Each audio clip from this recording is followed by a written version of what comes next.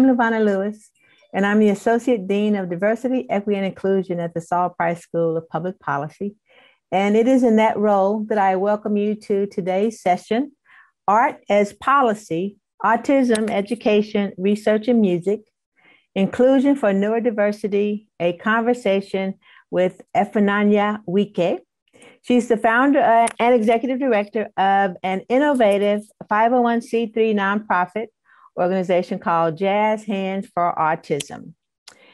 Nweke is a USC alum who received a master's in nonprofit leadership and management from the USC Saul Price School of Public Policy, and is currently working on her doctorate in educational leadership at the USC Rossier School of Education. She was recently honored as one of 40 emerging civic leaders in Los Angeles County. Ifu is an ABA-trained behavior interventionist, helping adults on the autism spectrum turn their musical talents into a career in the music industry and to shift the perception of autism in the general public. And so please join me in welcoming Ifu. Please show yourself to the audience, and thank you so much for being here today. Thank you so much, LaVonna. It's a pleasure to be here. It's an honor, actually. I'm very happy to be here. So thank you for this opportunity. Well, I wanted to just to start with some fundamentals, recognizing that we have a diverse audience who may have some clinical understanding or not having clinical understanding. But can we just start with a basic definition of autism spectrum disorders, and also talk a little bit about the services that are available to people across the lifespan with the autism diagnosis? Okay, so autism is a developmental disorder that primarily affects an individual's social and communicative abilities. But I'm no clinician, but from the individuals that I've met and that I've interacted with and I have befriended, I personally don't see autism as a disorder. I do see it as a divergence from what may be common, a divergence, but not a disorder. So like, for example, I've read about and met some individuals on the autism spectrum who can sing, but may not be able to speak, and they can sing very beautifully. So that's the reason why I personally consider it a divergence and not a disorder. But clinically, it is defined as a developmental disorder. And in regards to services, I mean, there's a heavy focus on early intervention. So there are a lot of services for children. But the thing is that typically after a person with autism leaves high school, there are not many services for adults who have autism, especially services that help them live a meaningful life. So there's definitely like a cliff end to services that are available to adults with autism. And that's the reason why Jazz Hands For Autism specifically focuses on adults with autism. Thank you so much for that. And I noticed that under your logo for your organization, you say, make your passion your vocation. And you have certainly done that. And so can you talk a little bit about kind of your inspiration for Jazz Hands For Autism? You talk about the fact that services for adults may be lacking. And again, you come in to address that gap. So the history of Jazz Hands is very interesting. It's very organic. There's some people who plan to start a nonprofit and they take all the different steps. I did not plan to do that. I kind of was ushered into it. I kind of stumbled across it. The way that Jazz Hands came to be was as a behavior interventionist, part of my role was to shadow other behavior interventionists to kind of understand more of what they were doing. And in that process of shadowing a behavior interventionist, I met a really, really talented individual who has autism. And that day he happened to have music class. And so typically during the day, he was essentially separate from his classmates. So, he was in the classroom, but he was separate from his classmates, and he spent a lot of his time managing his behaviors. However, when we got to music class, he immediately gets on the piano and starts singing, and then something amazing happened. Somebody gets on the piano, somebody gets on the drum. Somebody gets on the guitar, somebody gets on the drums, and they are accompanying him in song. And so what I saw that day was when a person with autism, or just when anybody really are in their element, in a place where they feel strong, they can, one, be able to communicate with other people, and two, be able to build community around themselves. And that's how Jazz Hands came to be. We began first just as a concert platform for adults, for people with autism who are interested in music. And then from there, we've grown and evolved to also provide services that help them develop other skills. So professional skills, and deepen their musical skills, and also social skills, so that they can be able to go out into the world and be a part of their communities as well. Thank you. I appreciate that answer, and in terms of the genesis of your organization. But I also want to go a little further upstream and talk about this issue as it relates to public policy. Mm-hmm. You came to us as for our master's in leadership, but you really focused in on policy, and you see the nexus of music or the arts and policy in a very clear way. Could you talk a little bit about that with the audience? So I'm just going to start first just with the disability rights movement. There's been several instances, but it really, during the civil rights movement of the 1960s, the disability rights movement was also very prominent. And one of the slogans during the disability rights movement was nothing about us without us, right? And so the reason why I bring that up is because for many people who may have disabilities, or especially like conditions like autism, there may not be traditionally ways for them to be a part of the movement.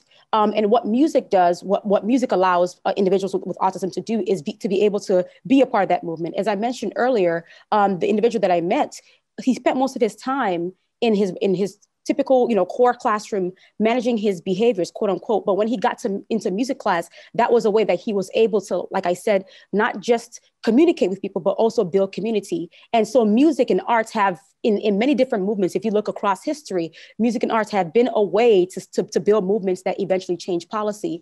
And so that's the reason why, one, this talk is titled Arts as Public Policy, and two, why I'm so passionate about music as a tool to be able to help individuals who have autism and other disabilities to be able to integrate into their communities and have a voice in the movement that then changes policy. Excellent. I appreciate that. So can you talk a little bit more about yourself as a musician? And so this isn't kind of an accidental marriage, if you will. Part of your passion is your own training as a musician. And can you share that with us? Yeah. So I want to give everybody who's watching just a bit of a disclaimer. I cry a lot because I'm very emotional. And that does tie a lot into my music as well. So if you see me tearing up, do not be alarmed. That's just part of the way that I express myself and communicate. But music for me is, it is everything. As you can see, I stutter sometimes. And music is literally the clearest way that I can communicate with people what's on my heart, what's in my mind, what my experiences have, brought to me. Oh, there it goes. Okay. And so music, so I'm a vocalist. So as a musician, I'm a vocalist. I'm a singer songwriter. I also just started playing bass. And like I said, music for me is everything. So if you listen to my music, if you listen to music that I write, you literally can hear more of who I am than I can ever express in just speech or in writing. So that's the reason why. So music is my ultimate passion. So I understand firsthand how music can be a means and a tool for communication. And then the way that I was introduced into the autism community was after I volunteered at a program. I went to UCLA, so sorry to all my Trojan family. For undergrad, I was at UCLA. And after my sophomore year, I volunteered at a program that worked with kids who had autism. And once I volunteered there, I just felt I felt like this is what I want to do. This is where I want to be. This is the population that I want to work with. Because I just related very well with the individuals that I work with. And then following that, I tried to combine music and autism by becoming a voice coach to young kids who had autism, and also a piano teacher. And then from there, one thing led to another. I became a behavior interventionist. And then, like I said, I met this young man who essentially was the inspiration behind Jazz Hands. And he's still part of Jazz Hands to this day. So it's great. I saw him on Saturday. I like the fact that that you keep the connections, because again, I think that's important. And you said that you talked about music is the way to kind of talk about communicates better than anything else what's in your heart and in your mind. And can you kind of think about that from a policy perspective? If you could think about policy for people with autism, what kinds of things again are in your heart and mind in terms of making a difference? So I'm very, very, okay. So I'll start with this. In my experience working, because as a behavior interventionist, I worked at several schools. I worked in the classroom with people who had autism. And one thing that I noticed, time after time, was that there's very, very limited access to music education for people with autism. And I find that to be problematic because if music is a way that one helps build communication, build bridges of communication. And also two, music has been shown to help build self-efficacy and build competence in other skills, including academic skills. And then if people with disabilities don't have access to music education that can help them, build these different skills that would then allow them to succeed and, in academic subjects, then I believe that there's a barrier being created for people with disabilities. Without music education, there's a huge barrier being created and being perpetuated along the lifespan of people with disabilities. So that's where that's like the nexus of where I see policy and music specifically coming together, is in upheaving our existing, educational policy to make sure that, it's mandated that people with disabilities have access to music education. And, like I said, mandated, not just an option or not just an extracurricular activity, but make that be a part of the core curriculum, for people with disabilities. So that's definitely one way that I see policy and art coming together to benefit the autism community. Okay. Okay. So I want to piggyback on that a little bit, because one of the things that I'm hearing is that this idea of the movement and getting people mobilized to act in this space. And so, you are a Black woman, an entrepreneur. I just want to kind of get a sense of kind of how you've navigated some of these kind of intersectional issues in terms of bringing in diverse voices that, again, people may not be used to hearing. And so, again, how did you, create energy around what you're doing, and, again, the support that you need for what you're doing? So I'm a very passionate person. And I'm the kind of person that, once I'm passionate about something, that's it. Like, I'm going all in. I'm putting everything that I have into that thing. So I would definitely say that I'm a huge champion for neurodiversity. As I mentioned earlier, I see autism as a divergence from the commonly trajectory, the common trajectory of development or neurological processing. But like I said, I don't see it as a deficit. And I find it very fascinating. In my studies at Rossier, I'm working on my doctorate, like you mentioned earlier. I've been learning a lot about something called epistemological hegemony. It's a mouthful. And I've also been learning to challenge and question that. And what I mean by that is that there are prescribed ways of knowing and being that we've all, collectively come to accept as normal or good, right? But my question is that who determined this normal? And I believe that this is part of the premise of intersectionality, that there are different facets of a person or a group's identity that shape both the ways that they show up in the world and also perceive the world. And those ways of being and knowing are very, very valid for these groups. So essentially the way that I'm championing neurodiversity is that I'm hopefully challenging and disrupting the deficit narratives that surround neurodiversity. So I think that, autism, some people may think of autism and other quote unquote learning disabilities and see them as a deficit instead of seeing them as a divergence that should be explored and met with curiosity. How do you see the world? Tell me how you see the world, and show, I want to stand from your perspective and see it so that I can better know how to support you in achieving the goals and desires and dreams that you have for yourself. And specifically, at Jazz Hands, we're doing that through music, which, as we've already discussed here, is a very, very powerful and dynamic force that gives voices to stories and emotions for people who have disabilities and people who don't have disabilities. Music is the great equalizer. Everyone understands music. So that's the way that I'm essentially, using intersectionality as a way to champion for neurodiversity, because I believe that disability is a marker of identity. And that's something that isn't often thought about, like in many different movements, many different civil rights movements, or, whether it's the LGBTQ or the Black Lives Matter movement, there tends to be a very, very low volume when it comes to people with disabilities who are at that intersection. And I think it's important that we begin to think about that. If we're fighting for Black Lives Matter, also Black people with disabilities matter. Black people with autism matter. If we're fighting for LGBTQ rights, there are people with disabilities with autism that have gender expressions that deviate from what's the term? From the heteronormative definitions of gender and sexuality. So I think it's important that at every single intersection of every single movement, that we consider that there's somebody with a disability who identifies as a disabled person, also with other identity markers. So we have to also, make sure that we include neurodiversity into any movement that we are championing or advocating for.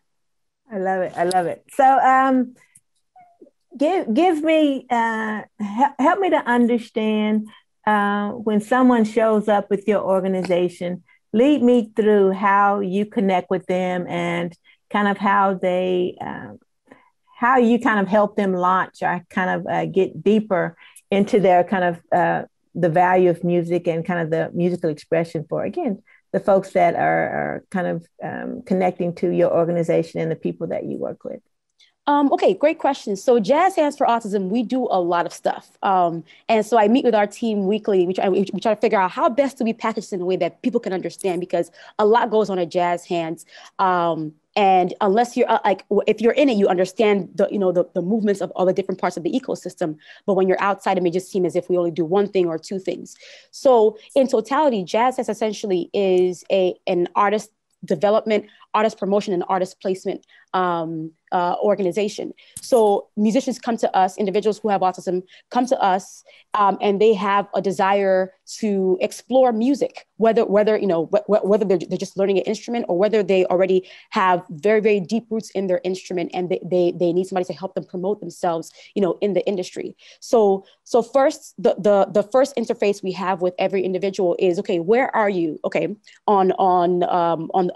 in your musical journey? Are you just beginning your musical journey? Are you farther along and just need assistance? And then based on that, we then help you find support within the organization. We offer several different classes. I mean, we have, I was talking with our curriculum team last week, and I think we have up to 72 courses. And a lot of people don't know this because, like I said, we're trying to find the best way to package that. So based on our courses, we have work readiness training. We have, all kinds of music training from, instrument, piano, drums, guitar. And we also have music production. We have composition. So you come to us and you tell us, what are your goals? So, where are you as a musician? What are your goals? And then we help you find courses at Jazz Hands that you can take to help you strengthen those, your skills in different areas that help you get towards those goals.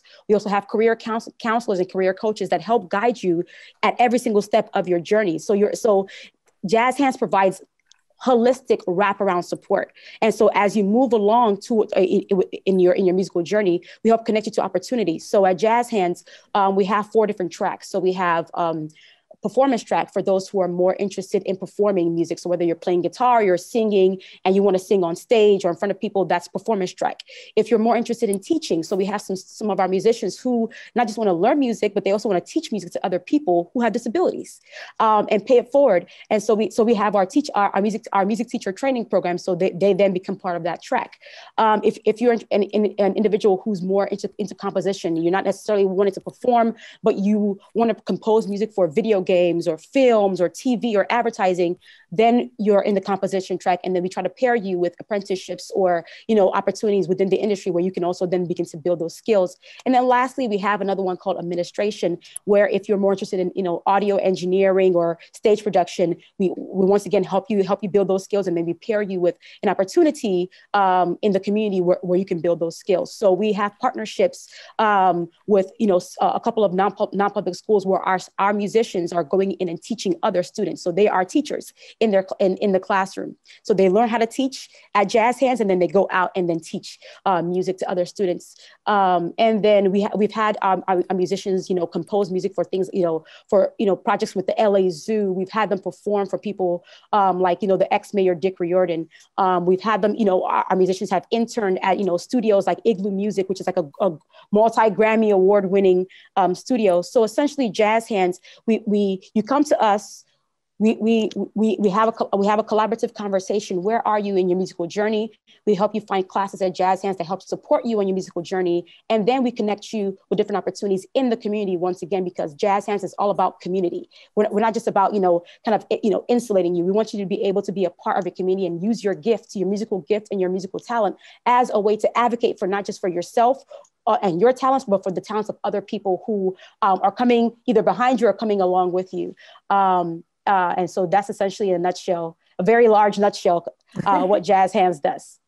So thank you for, again, helping us to understand the organization, or helping me to understand the organization. And you talk about the importance of collaboration. Yes. And can you talk about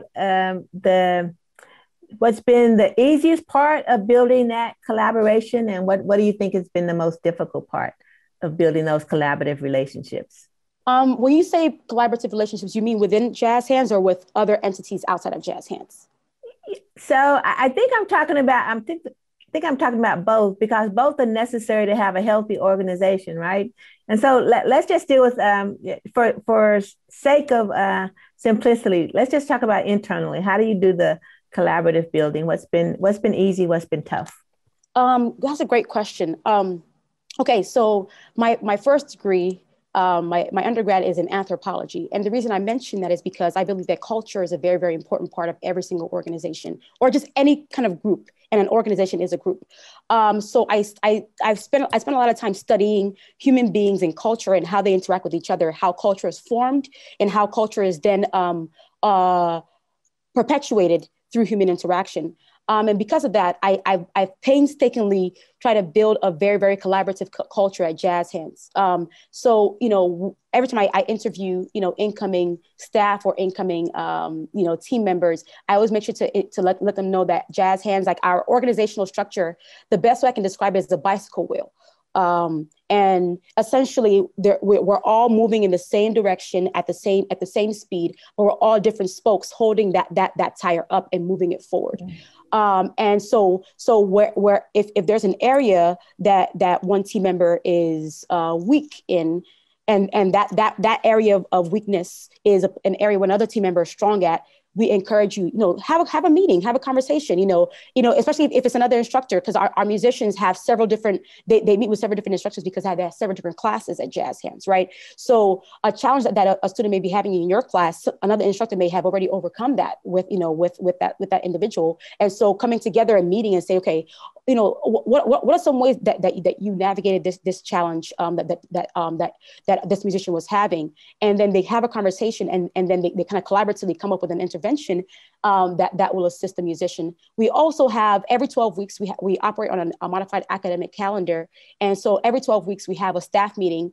And at our staff meeting, we have something we call peer training, where our staff come together and we discuss every single student, and we say, okay, what were the areas where they were strong at? What were the areas where they had challenges at? Okay, so now how do we navigate these challenges as a team and come up with a unified approach to helping them overcome or navigate some of their challenges?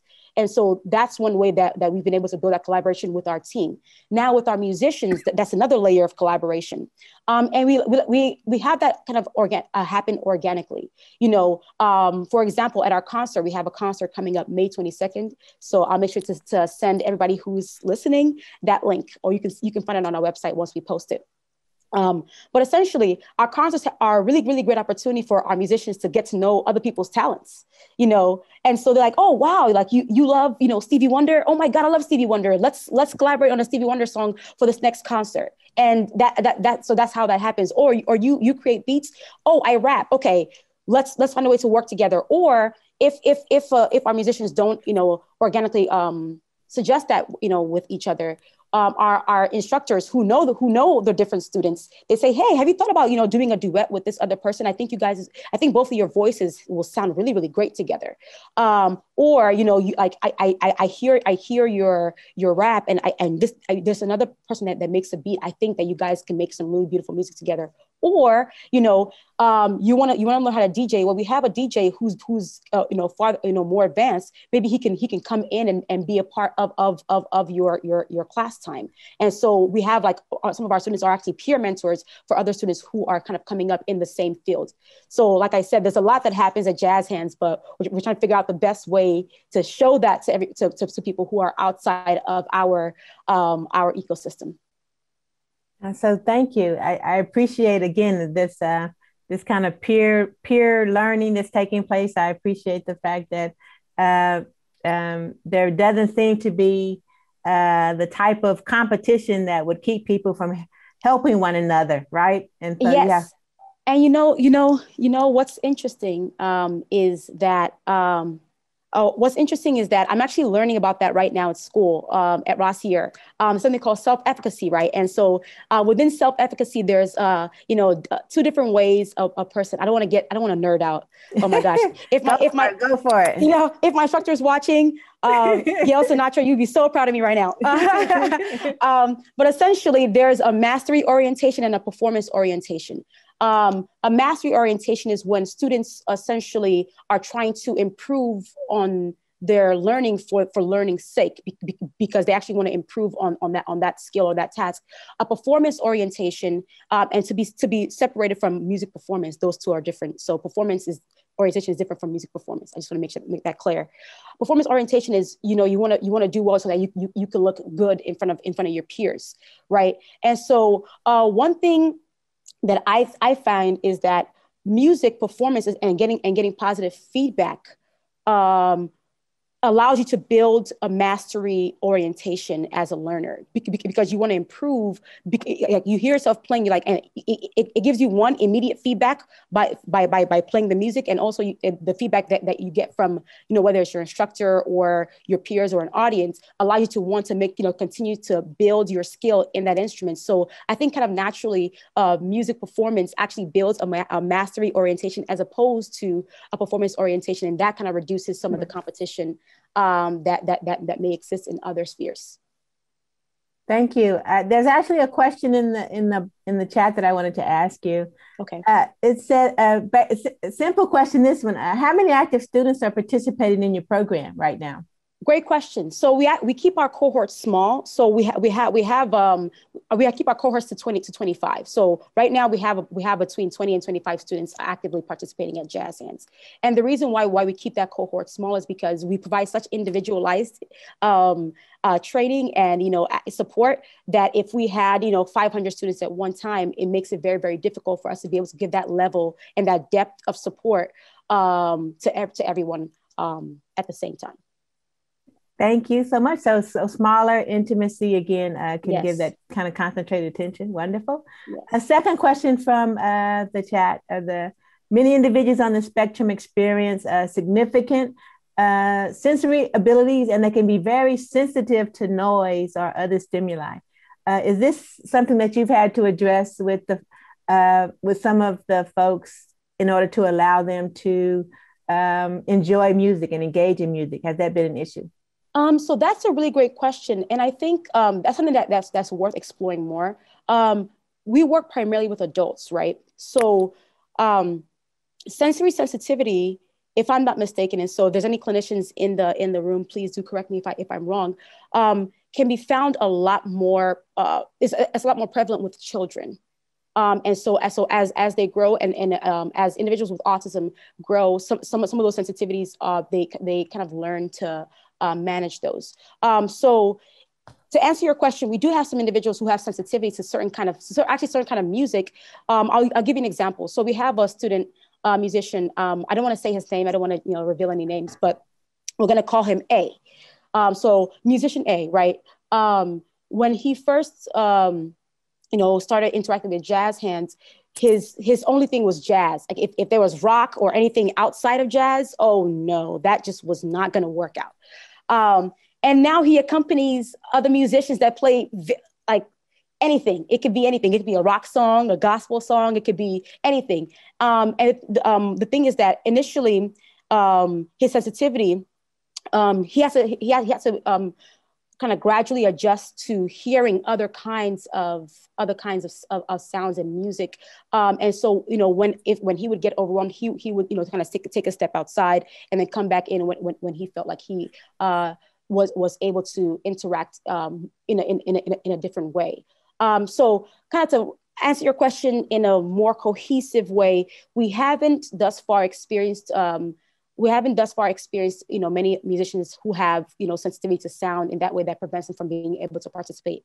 But if and when we do come across that, one thing about Jazz Hands is that research is very, very important. We always do research to make sure that we're always offering the best kind of support. And so we're going to do a lot of research and, kind of make sure that we are meeting their need and supporting their need in a way that in the best way possible. Thank you. Thank you for that response. And so, how do you,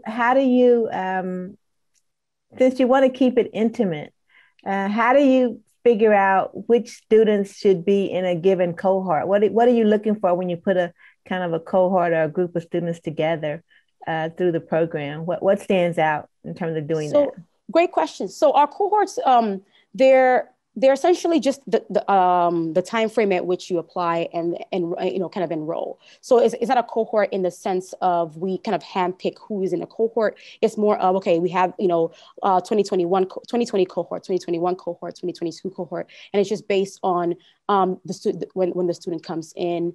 And when I say cohort, other cohort models have, different students in the same classes, and they kind of matriculate at the same time. At Jazz Hands, that isn't really the case. A cohort more is just, it's more a descriptive of the time when you came into Jazz Hands, but the support that you receive at Jazz Hands is still very, very individualized. Okay, thank you for clearing that up. I wanted to talk a little bit about kind of, you talked about your staff, you talked about your volunteers, and you talked a little bit about some of the experiences that you've had at Rossier. Can you talk a little bit about how you think a public policy school kind of with this mission and kind of its various degree programs could kind of intersect with what you do, or kind of what do you feel that you need most from people that may be doing leadership or administration or public policy? What stands out? So I'll start by answering that question by just saying that, at Jazz Hands, one of our major values is community. So if you actually go to our website, our values are the music. It's an acronym, and the C in music is community. So I make a very, very big priority of mine to know who our neighbors are, what institutions or organizations are working to bridge gaps, to promote both access and accessibility. So we actually already have some ties with USC, Price specifically, beyond just me being an alumna. So one of our favorite volunteers, who you will see at the concert coming up in May, he is a Price grad and a Price employee. And then we're also currently collaborating with a Price capstone class to find solutions to some of our most pressing challenges. And then lastly, we also have some, on the Rossier side, we have some current Rossier students and Rossier grads on our staff that are helping us redesign our curriculum. So essentially what I'm trying to say is that we already have some ties, because I make it a very, very big part of my work as the executive director to, like I said, know who our neighbors are. So that's essentially one way that we have been interacting with the School of Public Policy. But I think beyond that, Price School is one of the top schools of public policy. And so many of our forthcoming political leaders are going to likely come from Price. And so I think that, helping students understand the impact of educational policy, especially as it impacts our most vulnerable students and our most marginalized students, is very, very important. So being able to collaborate with incoming or current Price students who are in the MPP or the MPA program, or even the Master of Nonprofit Leadership and Management program, to understand how policy influences real life experiences for people. And how, cutting music programs is not a good idea, especially because it disproportionately affects people who have disabilities and people who have autism. So I think, one way that we can operationalize, that collaboration is, having internship opportunities available at Jazz Hands, where, public policy students can come in and learn more about the real experiences of people who have, autism and disabilities, and be able to take that back into their classwork, or even their careers moving forward, and be able to then become advocates. Like, for example, like many of our interns, so at Jazz Hands, we have a very, very robust internship program, especially, with the UCLA psychology department, where a lot of cognitive science students come and intern at Jazz Hands. So we have our research and evaluation internship, we have our public policy intern, we have several different internship opportunities at Jazz Hands.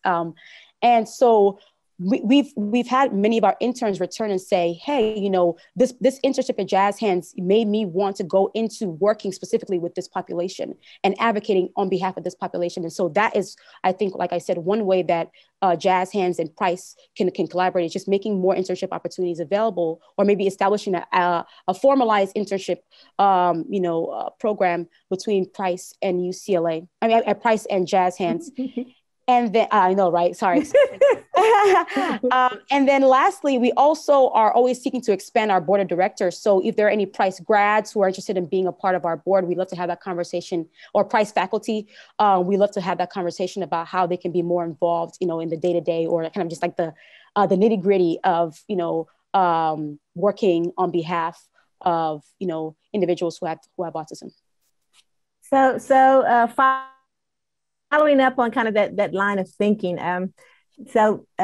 very straightforward question. How are your programs supported financially? Oh, that's so funny, because the next thing I was going to talk about was funding. So Jazz Hands, we're currently a vendor of the regional center. We're a vendor of, I believe, 5 regional centers. So there's West Side Regional Center, there is North LA, there's Frank D. Lennerman, which a lot of people who are in the USC community are part of that catchment area, and also South Central LA, which is also in the catchment area of USC. And then lastly, we're also a vendor of Harbor Regional Center, which is further south. And so that's our primary source of funding. But we do realize, and this is something that I learned from my program at Price, is that, as a nonprofit organization, you want to make sure that you're diversifying your funding sources. And so we're trying to diversify by applying for more grants. We actually recently applied for a grant that is tied with USC, so hopefully we get it. And so yeah, funding is a challenge for every nonprofit. And so our work is limited by the amount of funding that we have. So the more funding we have, the more work that we can do. And so if there are any funding opportunities that are tied into Price or USC in general, we would love for Jazz Hands to be considered in those opportunities. Thank you for that. And can you talk a little bit about, in terms of the volunteering piece, how does one become a volunteer? What are the expectations? Is there flexibility, or do you have kind of some standard things that you want your volunteers to do for you? Great question. So like I said, I'm just going to give a quick shout out to David Horn. You're the best. David Horn is he's a Price grad and also an employee at Price, and he's one of our longtime volunteers. He's been with us for, I believe, 3 years now. And he volunteers at our jam sessions. So every Saturday we have jam session. When we were in person, of course, it was at our studio in Culver City, but we've been having those online via Zoom. And so he and I collaborate because, he's gotten to know all the musicians that attend the jam session. So we collaborate to, kind of prepare for our concerts at the jam session. So that's one way that volunteers can be involved, is to volunteer at the jam sessions. And one thing about Jazz Hands is a big part of our culture within Jazz Hands is innovation. So we're always looking for ways to improve what we're doing. So if there are always endless opportunities to be involved at Jazz Hands. We just have to figure out, what do you want to gain, as a volunteer? What do you want to gain from a volunteer opportunity? And then we will look at Jazz Hands and see what our needs are, and see how we can match your desires with Jazz Hands needs, and kind of create a volunteer opportunity or internship opportunity for you. So you just brought in something that I said I wasn't going to talk about, but since you brought it up, I'm going to talk about it now. So can you share a little bit how COVID-19 has impacted the work, and kind of wow, what you see happening kind of post, or when we're got a little bit more freedom than we have right now? So specifically our work at Jazz Hands, and I've been beyond that, I've been, I'm very kind of tied into the NAM. So that's the National Association for Music Merchants. They're like a very, very big organization, and they are huge advocates for music education. So I've been plugged in with them. And one thing that has been kind of the thoroughfare, the connecting thread across many different organizations and kind of music-based organizations is moving everything online.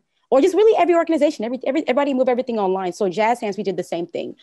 So once we saw that COVID was, once we knew that COVID was a thing, we maybe less than a week later, we moved everything online. We moved all our classes of our students online. We provided training for our staff and our musicians.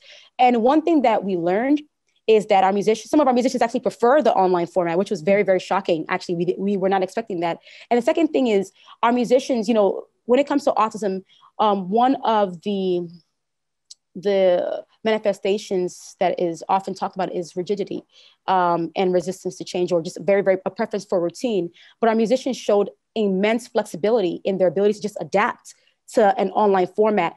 They got into their Zoom rooms. They knew what time their schedule was. They knew what instructors they were going to be meeting with.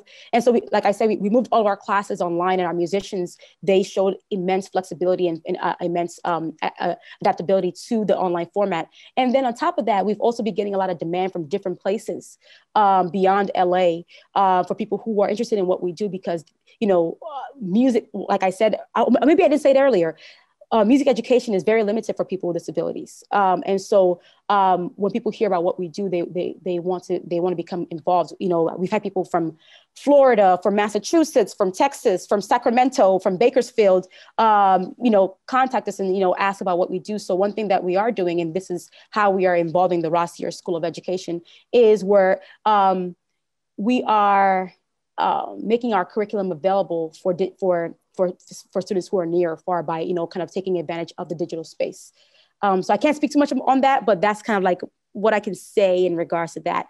And then on top of that, our musicians now, their social media is buzzing, they're doing Instagram lives and things like that. So, not having as much opportunity to interact in person, our musicians moved a lot of their interaction online. So, like I said, with social media, Instagram Live, our concerts are online now for right now until we come back in person. So at Jazz Hands, we responded very quickly to the move towards digital. And so we followed suit. So thank you. So now that's a two-part question. So do you think kind of going forward, you're going to kind of keep that hybrid model? I mean, being able to do both. And then second, I mean, it sounds like it worked very well for your students. Did it work equally well as it for your instructors and other volunteers? So great question. So I'll answer your first question. Yes, we are intending to continue the hybrid model. Like I said, some of our musicians actually prefer the online format. So we want to give them an option, and to be able to choose how they are able to engage with their musical journey. And then for our staff, I actually was sitting in on one of our curriculum development roundtables last week. And one of the questions that was asked by one of our staff is, what were the challenges? How has your experience teaching online been? And essentially all of our staff that was there said that, it's actually helped them be a lot, kind of just break things down more. Kind of slow things down a little bit more instead of, like maybe in person, some things could have, kind of been steamrolled over. Being online actually helped our instructors, kind of pace themselves and help our kind of be more attentive to what's going on with each musician, and then be able to meet that up more immediately. So it's actually benefited not just our musicians, but also our staff as well. But of course, there's always, individuals. We have some individuals who don't like the online format because, for different reasons, like, connectivity issues. And that's something that I actually want to talk about really quickly is that, I'm very, as a Black, you asked about intersectionality earlier. As a Black woman, I'm very, very passionate about individuals of color who have disabilities as well, because there is significant inequities in access to resources. Some of our musicians who are musicians of color and people of color who have autism don't necessarily have as much access to consistent Wi-Fi. And so we're very, very sensitive to that. So we try to, advocate on their behalf to whether it's the regional center or different entities to help them get what they need. We also have some of our musicians, we were able to purchase some instruments for them. So, to build up their home studio, or if they need a piano at home, or if they need a guitar at home, we're able to provide that for them. If they need, like for our students who are teachers, they need like a whiteboard at home to teach their students online. And so we were able to provide those resources for our musicians as well. So I kind of went in a tangent, but hopefully I answered your question. I think the issue of equity is an important one.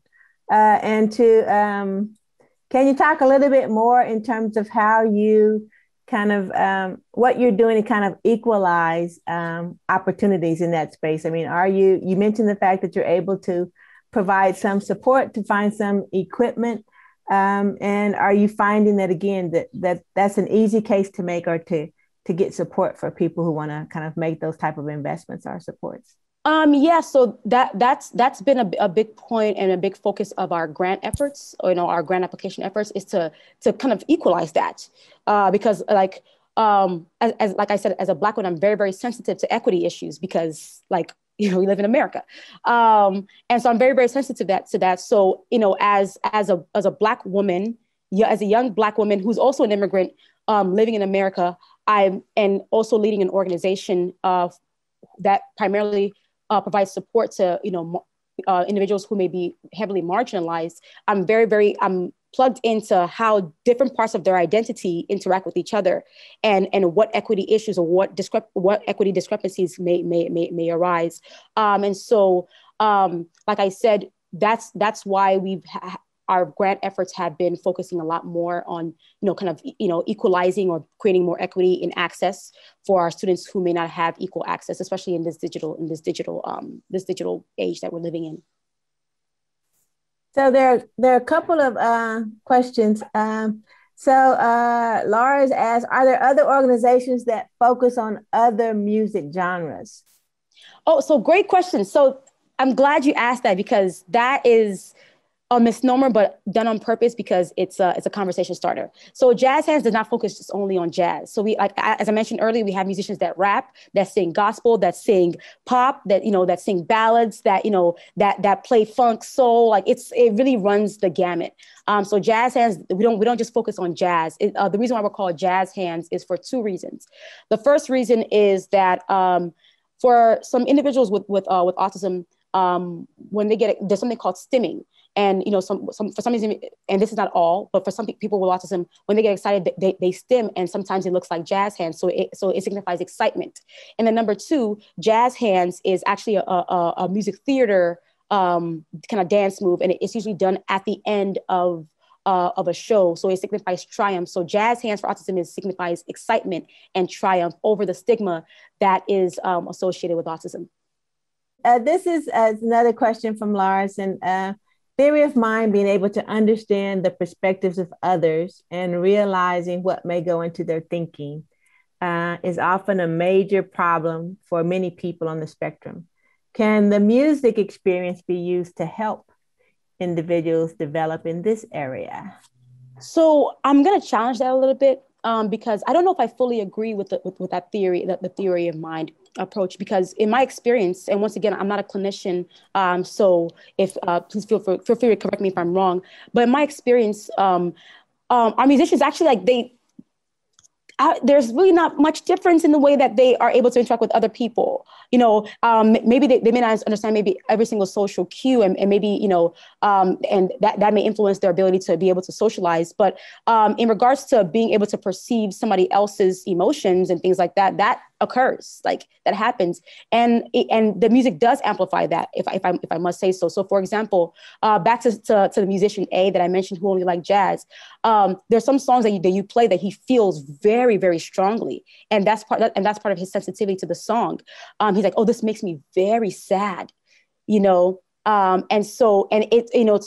maybe somebody else that may not be it may not be as felt as strongly, but to him, he's very, very sensitive to the emotions, especially the emotions that are communicated through music. Because one thing I think that should be mentioned is that, and I know this just from personal experience, the reason why music for me is the best way that I communicate is because there's so many different layers. It's such a dynamic force. Like I said, you can communicate through lyrics. You can communicate through timbre, like just the texture of the music. You can communicate through tempo. You can communicate through like how the music rises, the crescendo, and then the falling action. Like there's so many ways you can communicate emotion and a message through music without even saying anything. And so music, it just penetrates so many different layers. And then on top of that, the way that music is, the music cognition is processed in the brain, it utilizes a lot of different structures in the brain. So it engages a lot more processing within the brain that maybe just speech or something like that may not be able to engage. And so to answer your question, I do think that music does assist with, kind of building a bridge, emotional bridge between a person who may have autism and a person who may not have autism, or to people with autism or to people without autism. I think music is just a bridge in general that bridges emotions and thoughts and space between people. Thank you for that. I really appreciate that, the nuances of your response. And so you mentioned earlier a little bit about the music industry. And I wanted to hear from you. Are there things that the industry writ large could do that you feel would really kind of advance the hopes and dreams of some of the students that you see? So great question. So earlier you asked about collaboration, within and outside of the organization. One of the biggest challenges that we do face trying to build bridges of connection between our musicians and the industry is that people don't necessarily fully understand autism, and because of that, maybe some people may be afraid, and, that's not shade on them. It's just, if what you don't fully understand, you may be a little bit hesitant or apprehensive towards. And so one way that Jazz Hands is combating that is have this new show on YouTube. It's on our YouTube and our Instagram. It's called 3 Minutes with Ifu. And I sit down with different people from the industry giants, whether it's Fender or the Grammys, and ask them, what are some things that you guys are doing to expand your definition of diversity and to include neurodiversity into that definition? There are incredible musicians who have autism, and because their autism, people may not understand their autism in the public. Maybe there may be barriers for them to be able to show their ability and to share their ability, to express their ability. And so one way that we're doing that at Jazz Hands is I'm sitting down with some of these people from these industry giants to be able to have these conversations and see what do they need on their end to kind of fully understand. And then how can Jazz Hands, provide support to our musicians as they go out into the world? So one thing that we do is provide on-the-job coaching. So if our musician is going to go into a job or a position in the industry, if they require that, we would pair them with an on-the-job coach that can help them navigate different nuances of being in that space. And so that's one thing that we're doing. But I think policy-wise, I think that kind of bringing it back always to policy, I think that, and I'm not sure what this looks like, but this can be something that, some of the students at, Price School of Public Policy look into, is how can the music industry establish policy that makes it actually more inclusive beyond just race and gender? Because I know that in the film industry, there's a quota, for lack of a better word, that, certain hires that are made must be women or must be people of a certain background. So why can't we have something like that for people with disabilities? I think it's important to have that, kind of have that policy in place so that people with disabilities have access to be able to equalize the playing field. So that's one idea that I have, but I'm not sure how exactly to navigate that. So I just do 3 minutes with Ifu and, kind of what's my wheelhouse. I love it. So I think we have time for maybe one more question, and then kind of any closing remarks that you might want to share. But Matthew asks, you mentioned the Zoom-based instruction or program reaching students in far-off cities beside Southern California, but how about rural areas and to include other states where this type of class or instruction wasn't available before the pandemic? So that's a great point, a great question. And that's something that, in all honesty, I haven't fully considered. I've just been thinking about, we've just been thinking about, just different cities, in other places, but we haven't necessarily, thought too much about the rural areas. And so that's something that we're definitely going to look into and see how we can expand. But I think that having our program available digitally will kind of overcome some of that barrier to access that people in rural areas may face. The internet generally is kind of widespread. So for people who are in rural areas that maybe have an internet connection, then maybe we can be able to support them. But if there's more support that they need, beyond just the Zoom or the digital interaction, then we'll find a way. We'll explore ways. We'll research ways that we can go about supporting individuals in those areas as well. So that's a great question. Something that definitely that we're gonna be thinking about more as an organization. So if people want to support you financially or in other means, how should they contact you, or what's the website, or kind of give us the... Yes, so it's, can you see it? It's www.jazzhandsforautism.org. So that's, and if you're interested in volunteering, interning, donating, all that information, or even being a part, if you're a musician with autism, or you have a son or daughter who has interest in music, that's also a way that you can contact us as well. So please do feel free to visit our website. We're very responsive. So we'll definitely get back to you on that very quickly. Thank you. Thank you so much for those comments. And thank you so much for recognizing the value of people, right? The meeting people where they are, and to seeing people and not just disabilities, and to really recognize that you can have passion, and if you have support for your passion, you can do great things. So anything else you'd like to share with our audience again, just about your amazing organization? Yeah, I would just like to leave all the listeners and the viewers with just some final thoughts. The first thing is kind of going back to the slogan for the disability rights movement is nothing without us, nothing about us without us. It's very, very important that every decision that's being made on behalf of people with disabilities includes people with disabilities. And one way that you can do that, once again, like I said, is through music, by including their voices, their music, their songs, their expressions, through music in those decision-making spaces. And, their music is actually a way. Listen to the music, hear what they're saying, hear what they're feeling, and, make room and be curious about their experience and their perception of the world. And then the last thing I want to mention is just about policy. Going back to that, there are so many different ways that policy has moved us forward, and so many different ways that it's holding us back, especially for people with disabilities. So, music education should be a mandatory for all people, especially people with disabilities, and then policy that requires different industries to make sure that they're hiring people who are not just maybe physically disabled, but also who fall under the spectrum of neurodiversity as well. So also always including neurodiversity in any discussion about any kind of civic rights or civil rights movements or discussions, I think is very, very important. And also in all policy making spaces, always think about the neurodiverse community as well. Thank you so much, Ifu, for those comments. Thank you for the reminder that we need to make room for different voices. Yes. We need to be curious about what's going on around us, the people around us, and we need to recognize that policy matters. Policy matters. It changes the rules of the game for everyone. Yes. Thank you to all of those who've taken the time to join us for this session.